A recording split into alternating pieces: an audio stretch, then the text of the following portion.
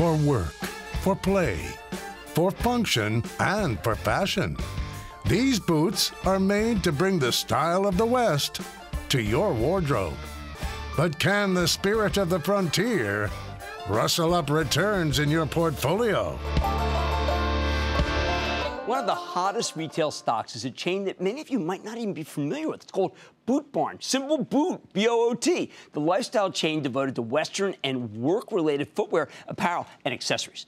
I think of it as the place where you buy your cowboy boots when you're getting ready to be the man who shot Liberty Valance. But as much as I might joke about this company being like the costume department for a great John Ford movie, the fact is business is booming. Boot Barn stock has rallied more than 250% over the past 12 months, including a 79% gain just year to date. Monster move. These boots were not made for walking, they're made for running.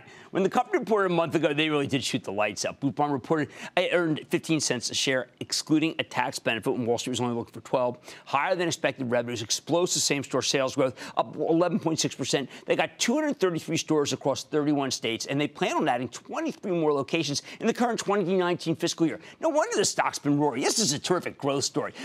Don't take it from me. Let's check in with, this is such an exciting story, Jim Conroy. He's the president and CEO of Boot Barn to get a better sense of the company's prospects. Mr. Conroy, welcome to Mad Buddy. Good to see you, sir. Jim, have a seat. Thank you for having me. All right, I'm going to quote, because I'm excited. I'm going to quote something from my friend Matthew Boss, JP Morgan. Right. Boot is firing on all cylinders with brick and mortar comps up double digits, e-com growing 20%, margin math compelling given the combination of full price selling. So you are expanding gross margins at the same time as blowing out the numbers.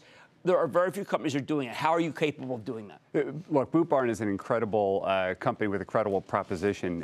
What most people don't realize that 85% of our sales are conducted at full price. So we're actually pulling back on promotions. Pulling back on promotions. Everyone else is promoting, right, and you're pulling back. Right. No, it's a fortunate place for us to be. It's a huge industry. It's a $20 billion market. It's been hidden in plain sight for decades, and we now have the opportunity to just continue to expand across the country. Now, one of the things that you do in your handout is just amazing.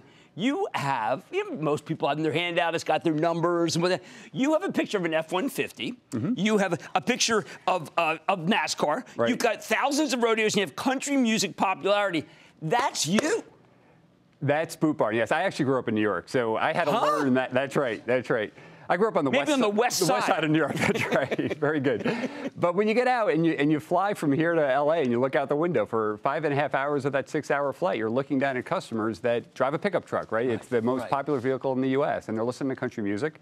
And that's, they wear boots, hats, workwear, and blue jeans every day of their life. This isn't a costume at all for them. This is what they wear. But it's really important, I think, to point out, because you're affiliated with a great country music star, women love this. That's right. Well, it's a store for the whole family, right? We sell men's and ladies, work and Western. And we've had some really nice growth in all parts of the business recently. So it's been great to see broad-based growth. Okay, now I've been thinking, honestly, I think that you've got one of those huge roadmaps where I think that there's a lot more states you could be in and a lot more places. That's right. 19 this year. I mean, do you think you can continue that growth? Absolutely. So we've always said we'd grow 10% new units a year, and we're kind of on pace to do that. This year we said we'd grow 23 stores. We feel good about that number. But we only have 233 stores, and we think we can double the store count, and that's just in the U.S. Now, let's talk about that, because I think this works in Paris. I think it works in London. No, come on, you know that. It does. That's what they love. Anybody who loves a John Ford movie, right? You're talking about these great countries in Europe. They would love it. China would love it. That's right. I think the Americana feeling in China someday could work. Right now, internationally, our biggest country is Australia. But from a store growth perspective, we'll get there someday. For the foreseeable future, we're going to look at Ohio, Pennsylvania, New York, and the contiguous 48 states. Well, and kind of keep it having simple. been from Pennsylvania, I tell you, there's a lot of people who candidly believe it's country and it's not part of the rest. Now, let me ask you.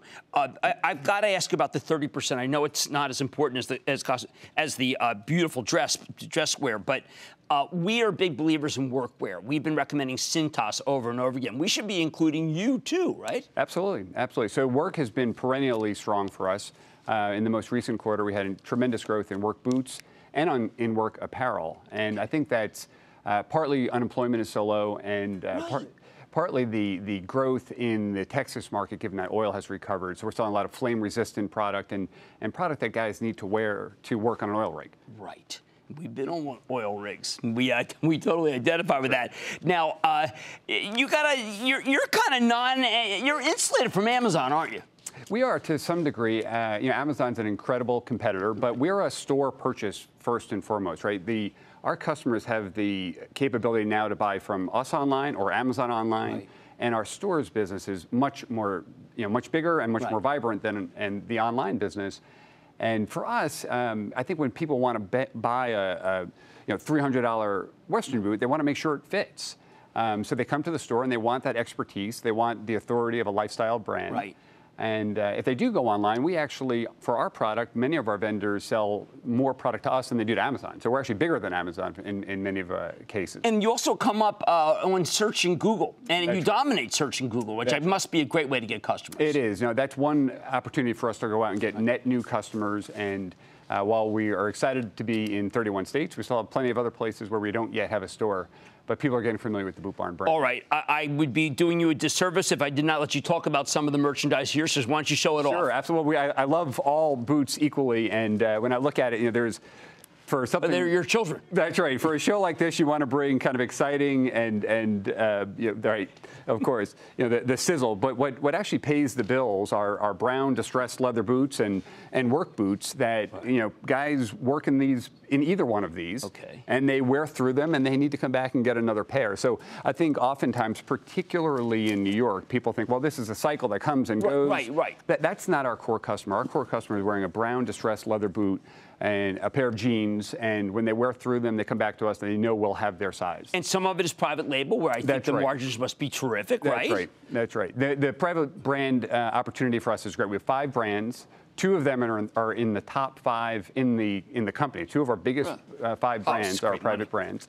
And just on Wednesday of this week, we launched a new brand with Miranda Lambert called Idlewind. Everybody in my team loves it. Great. Okay, also, don't want to be remiss, apparel, belts. Sure. No, belts is a big business for us. And, for our stores, denim is one of the biggest categories outside of boots, of course. And when somebody buys a pair of jeans, we absolutely want our store associates to then get a belt in their hand. And as such, we actually brought you a belt that I think is in keeping with the mantra of your show. There's always a bull market somewhere. And Jim, you are too kind. I'm wearing this tonight. We're going out in Summit, New Jersey. They release things, but I put these on, I put this on. I'm completely in costume. Maybe we can show this. This is the type of thing that it's genuine TV when you do these. That's right. Well, Jim, you got a great story, and it's going to be a great story for many, many years. Congratulations on what you put together. That's Jim Conroy, who's President and CEO of Boot Barn, Simple Boot. Mad Money's back after the break. Thanks very much. Booyah! Jim Cramer here from Mad Money. Thanks for watching CNBC on YouTube. Click here to subscribe and get the jump on my exclusives with CEOs, plus market news, investing advice, and a whole lot more.